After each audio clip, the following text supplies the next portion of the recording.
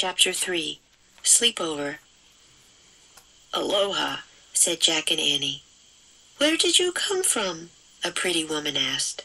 "Frog," Annie started, but Jack broke in. "From over the mountains," he said quickly. He pointed at the mountains looming in the distance. "We are glad you have come to visit us," the woman said. Everyone smiled and nodded. "They're all amazingly nice," Jack thought. The music started again. As people began to dance, Kama took Annie's hand. "Sit and talk with us," she said.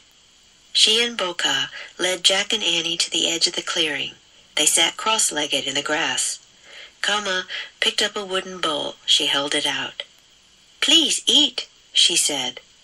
"What is it?" asked Annie. "It is poi," said Kama.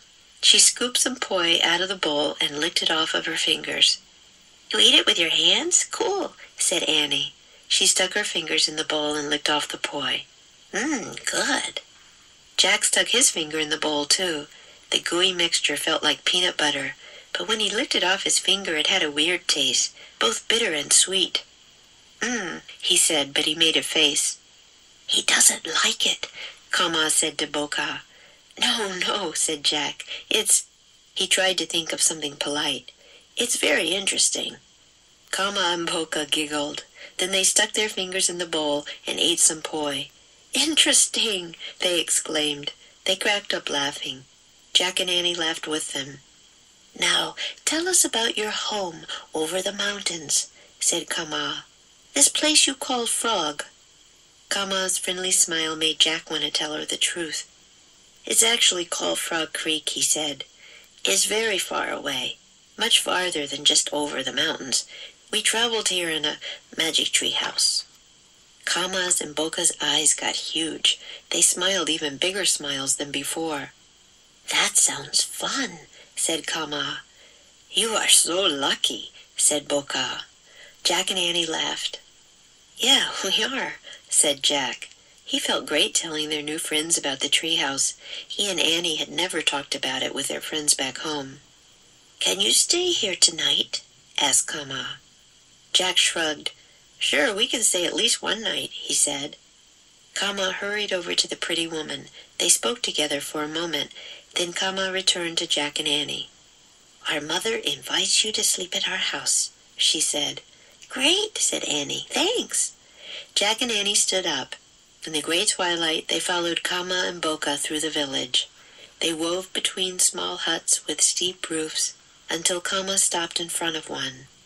"This is our house," she said. The hut had no door, just a wide entrance that opened into one large room. Kama and Boka led Jack and Annie inside. In the dim light, Jack could barely see the dried grass walls and the woven grass mats on the dirt floor. "Where do we sleep?" he asked. "Here," said Boka. He and Kama lay down on the mats. Annie pulled off her lei and shoes, then she lay down too.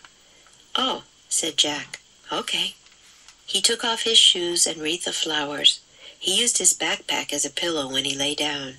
The warm wind rustled the palm leaves outside. Music drifted in from the party. "The ocean is calling," said Kama. Jack could barely hear the waves in the distance. "Tomorrow we will take you wave riding," said Boka. "You mean surfing?" said Annie. "Yes," said Kama. "Cool," said Jack. But he wasn't sure he meant it. Surfing actually seemed pretty scary. Kama seemed to hear his thoughts. "Don't worry," she said. "We'll have fun." "No kidding," said Annie. Soon Jack heard steady breathing. The other kids had fallen asleep. "Oh, darn, we forgot to ask them about building a ship," he thought. "I guess we'll have to do that tomorrow." Jack closed his eyes and yawned. Soon he, too, was fast asleep. Chapter 4. Garden Paradise. Jack heard pounding noises. He imagined Boka and Kama were building a ship. He opened his eyes. Only he and Annie were still in the hut. A piece of cloth covered the doorway. Jack sat up and shook Annie. "Wake up," he said. She opened her eyes. "I think they're building a ship outside," said Jack. "Come on, let's go." Annie jumped up. "Don't forget your lei," she said. They put on their flower wreaths. Jack lifted the cloth over the doorway, and they stepped out into the warm sunlight. Boca, and their parents smiled at Jack and Annie.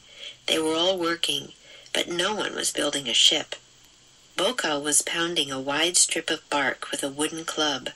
Kama was using a stone to pound something that looked like a fat sweet potato. Their parents were weaving grass mats. "What are you making?" Jack asked. "I'm making tapa," said Boca. "First I beat the bark of the mulberry tree into thin sheets. Then my father pastes the sheets together to make cloth for us." "This is the root of a taro plant," said Kama. She pointed at the squashed white vegetable. "When you add fruit to it, you get poi." "Great," said Jack. "By the way, do you ever build ships?" "Ships?" asked Boca. "What for?" Jack shrugged. "To sail away," he said. "Why would we do that?" asked Kama. "Good question," said Jack, smiling. "Can I help?" Annie asked Kama. "Sure," said Kama. While she showed Annie how to pound the taro root, Jack slipped back into the hut. He pulled out his notebook and quickly added to his Hawaii list. Tapa, bark pounded into cloth. Taro root, pounded for poi. Ship, ? Jack heard Kama ask her parents if they could play now. "We finished our chores," said Kama. "May we take Jack and Annie to the ocean?" "For wave riding," said Boca. Jack held his breath. He half hoped their parents would say no. "Yes, go have a good time with your friends," said their father. "Come on, Jack," Annie called. Jack put his notebook away. He pulled on his pack and joined the others outside. "We'll be back in a little while," said Kama. "Don't forget to eat breakfast," said her mother. "We won't," said Kama. "Where will we get breakfast?" wondered Jack. He and Annie followed Kama and Boca. They passed villagers hard at work. Some carried firewood or water. Others were cutting grass or stripping bark from trees. Everyone smiled and waved. "Hungry?" Kama asked Jack and Annie. "Sure," they said. Kama and Boca went into the grove of palms near the huts. They climbed up 2 slanting tree trunks, using their hands and feet to push themselves up. At the top, they shook the palm leaves. "Watch out!" Kama shouted. Jack and Annie jumped back as big round coconuts fell to the ground. Kama and Boca slid down the trees. They each picked up a coconut. Then they found rocks and began to whack the hard shells. They whacked and whacked until their coconuts cracked into halves. Kama shared hers with Annie. Boca shared his with Jack. Jack drank the fresh, sweet milk inside the coconut. He said. "Interesting?" asked Boca. "No, means good," said Jack. Everyone laughed. Then Kama picked bananas off a banana tree and gave them to Jack and Annie. Jack peeled his and took a bite. It was the best banana he'd ever eaten. When breakfast was over, they all headed into the flowery meadow. The sky was the bluest blue Jack had ever seen. The grass was the greenest green. The flowers and birds sparkled like jewels. Hawaii is like a garden paradise, Jack thought. He wanted to look up Hawaiian birds and flowers in the research book. As the others kept walking, he stopped and pulled out the book. "Jack, come look!" Annie shouted. She was standing at the edge of a cliff with Boca and Kama. Jack put away the book and hurried to join the others.